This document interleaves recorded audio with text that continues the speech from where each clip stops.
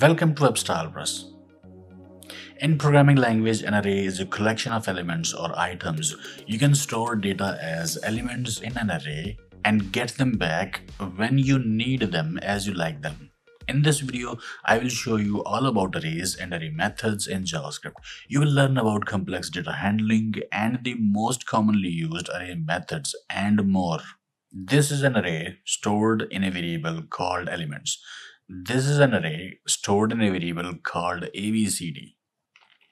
This is a variable containing single value 1. If you use multiple values in a variable, use array like this or like this. These are strings as elements and these are numbers. And you can call these like this elements. ABCD.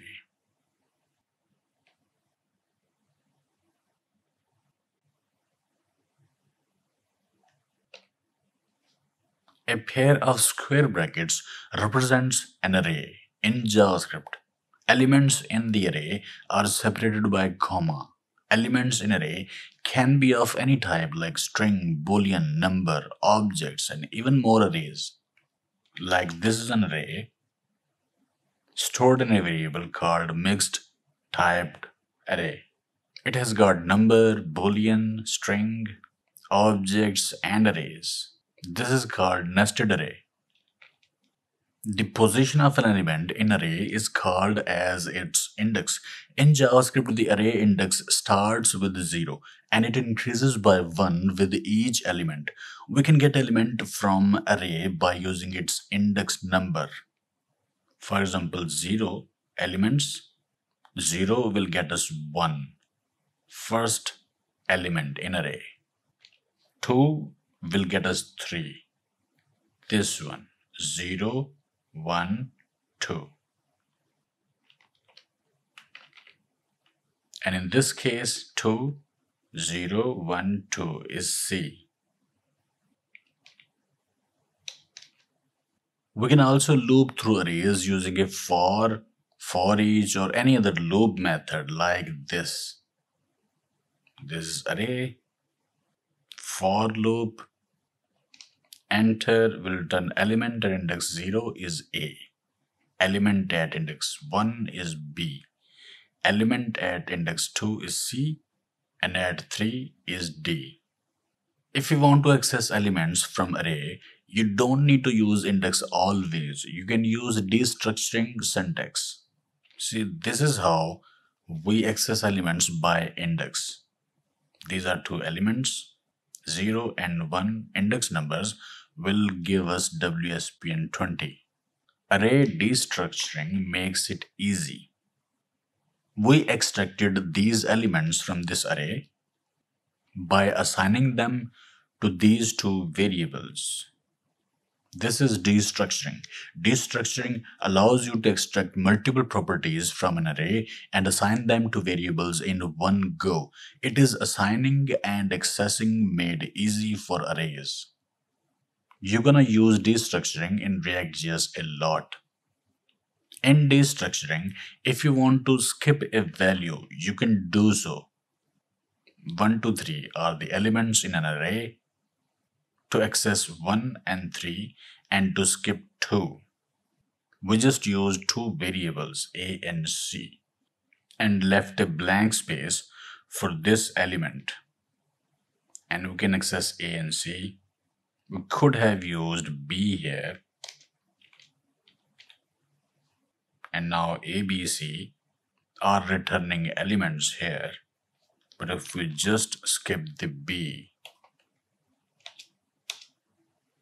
then we have skipped this element and accessed first element and the last element from this array. So this is destructuring. Arrays have got properties and methods. Length is a property of array. It gives us number of elements in array. Right now these are 4. And now let's discuss some of popular and useful array methods in JavaScript. Array method is like this. Name variable that holds the array, dot array method name and then arguments in parentheses. By using array method, you can add elements to an array at the end by using push method. Elements dot push 5. This was the array. At the end, 5 was pushed. This is the result by using array push method. To add element at the start of array, use unshift method. Unshift 1, and this one was added at the beginning of array. Remove last element from array using pop method. Last was 4, and here 4 was removed from array. Remove first element from array using shift method. 1 was removed here. You can copy or clone array by using slice method and spread operator. This is slice method. We declared a new variable and applied slice at this variable. And now this is the copy of this array. And spread operator is like this. These 3 periods, these dots. Spread operator is not array method. We can merge arrays as well. Use spread operator or concat array method to merge arrays. For example, this array had got A, B, C, D elements. We used concat array method and merged Z with this array, and the result is this. Concat does not change the existing arrays, but instead returns a new array. And if we use spread operator to merge objects, this is the new variable. This is our array and this is second array. We used spread operators to merge them here. 1, 2, 3, 4, A, B, C, D. These are strings and these are numbers. This is new array that has got elements from this array and this array. And spread operator is not an array method, by the way. Use array join method to join elements of array separated by commas or a specified separator string. We used this array and we joined its elements by this separator. Separator can be space, can be comma, can be anything.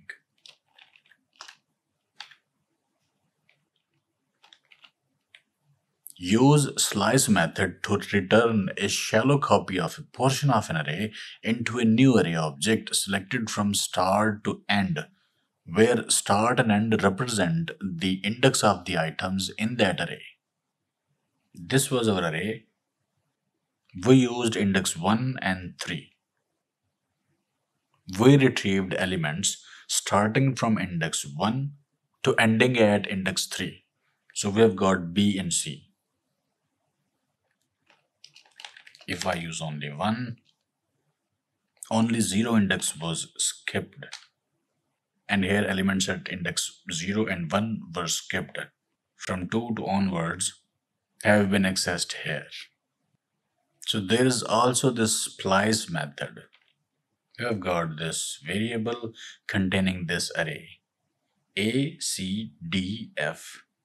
You see, we need to add B here before C, and we want to replace F with E.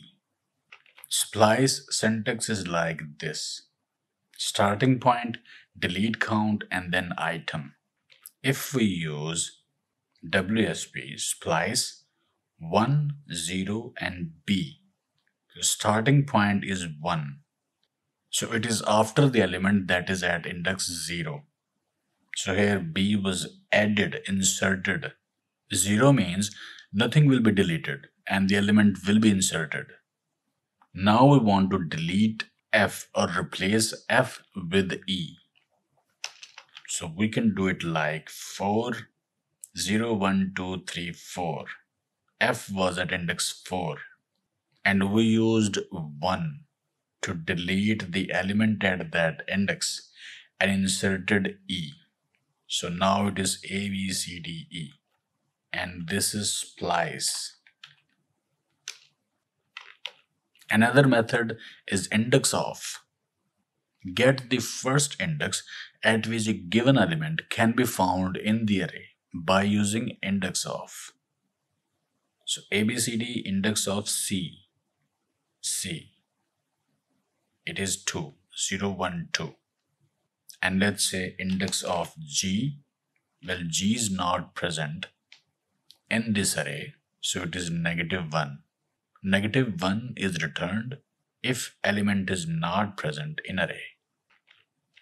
We've got includes method. Includes C true because C is there. Includes Z and it is false because Z is not there.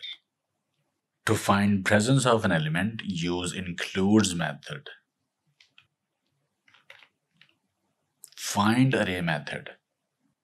Elements dot find n.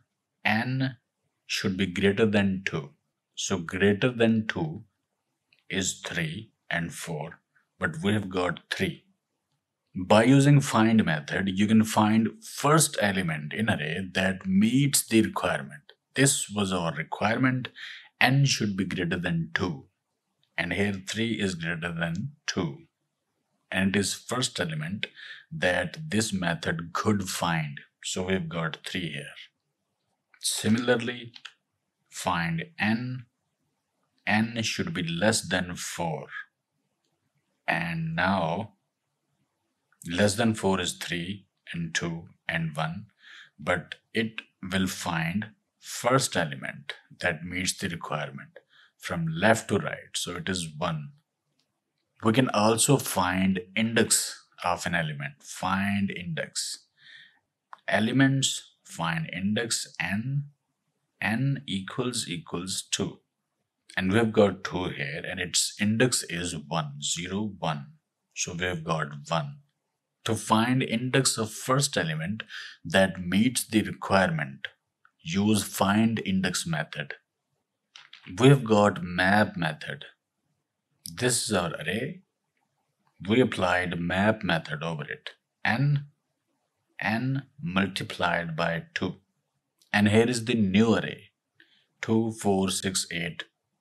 We applied map method at this array to multiply each element in this array by 2. And the result is this new array, 2, 4, 6, 8. And if we print elements again, it will be like the same as it was before, 1, 2, 3, 4. So map gave us new array. It did not change original array. Use map method to call a function on every element in array and get a new result for each element. Result will be a new array. In this example, we multiplied each element in array by 2. And we have got filter method. Elements filter n not equals to 2 and n not equals to 4. N should not be equal to 2, should not be equal to 4. Not 2, not 4. So we've got 1 and 3. And here is our result 1 and 3. Use filter method to get a new array with all elements that pass the test implemented by the provided function. Here we created an array of elements excluding 2 and 4 from given array. This is the result. And it did not change original array. This is our new array. Because if we print elements after that, we've got the original array that was unchanged. And we have got reduce method. Reduce at elements, accumulation and current. Accumulation plus current. And the result is 10. 4 plus 3 plus 2 plus 1 equals 10. So reduce method gave us single value according to our requirement. To execute a callback function for each element in array to get a single value out of array, use reduce method. Here we wanted to get sum of all elements in this array. ACC, you can say ACC is previous value or accumulation value, and CUR is current value. This method will walk through all elements, calculate sum, remembers previous sum, and add next value in it until it adds all elements in array and give a single value result. This is every array method.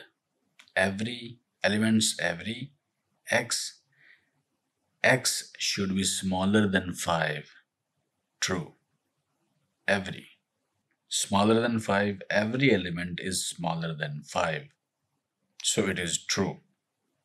If I do it like x is smaller than 4, it is false.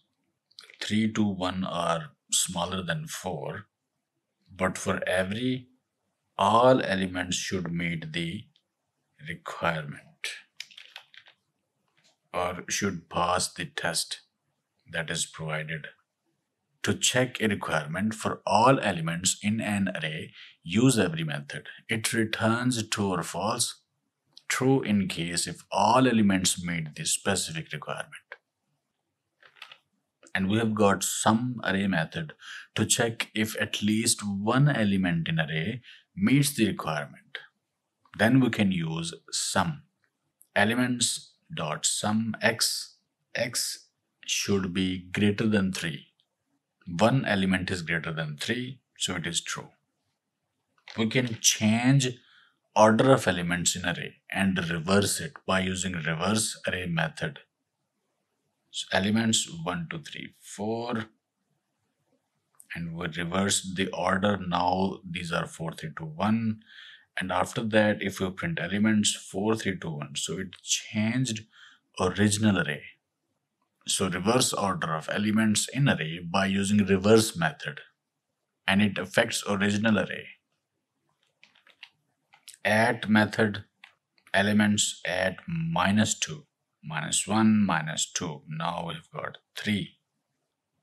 -1 returns last element in array, and 0 will return first element in array. We can also sort elements in array. Let's say these are elements 6, 9, 2, 5, and now these have been sorted by using sort method.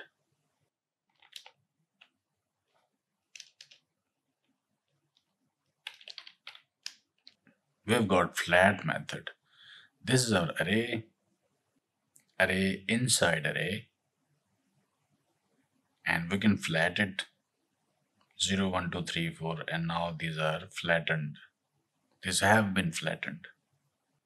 And in case of this, simple flat won't work. Flat 0 won't work. We want to completely flat this array. Flat 0, let me comment it. So flat 2. So this 0, 1, 2 is depth. If we use 3 here, then these are all flattened. We can specify depth of recursion. So flatten a nested array by using flat method. Flat method creates a new array with all subarray elements concatenated into it recursively up to the specified depth. So these were most useful array methods in JavaScript. There is a concept of mutable and immutable array methods. Arrays in JavaScript are just objects and they can be mutated. Many array methods mutate or change array. Array methods that change array are mutable methods such as pop, push, shift, and array methods that do not change actual array but return new array are immutable array methods such as map and filter methods. Map and filter are immutable array methods. If you go to MDN Web Docs, we've got around 40 array methods listed here. These are kind of little utilities that help you manipulate arrays and get desired results. Very useful and helpful. Do check these out. And practice map method, filter method, reduce method, because these are methods you're gonna use most in React.js and in JavaScript projects. These also make good JavaScript interview questions. For example, difference between map, filter, and reduce, and their definitions and their use cases. In React.js, usually map method is used to populate records and apply something for each element in record. Map will give us new array. It will not change original array. And filter method is usually used, or one use case is to delete or exclude element from array. And use case for reduce method is to calculate total cost from an array that contains elements with their cost. Okay, so these were JavaScript arrays and arrays methods. I have already published a video on JavaScript arrays crash course. Do check that out as well. I will link that video in description. Okay, I hope it helped. Like, share, subscribe, and I will see you in the next video.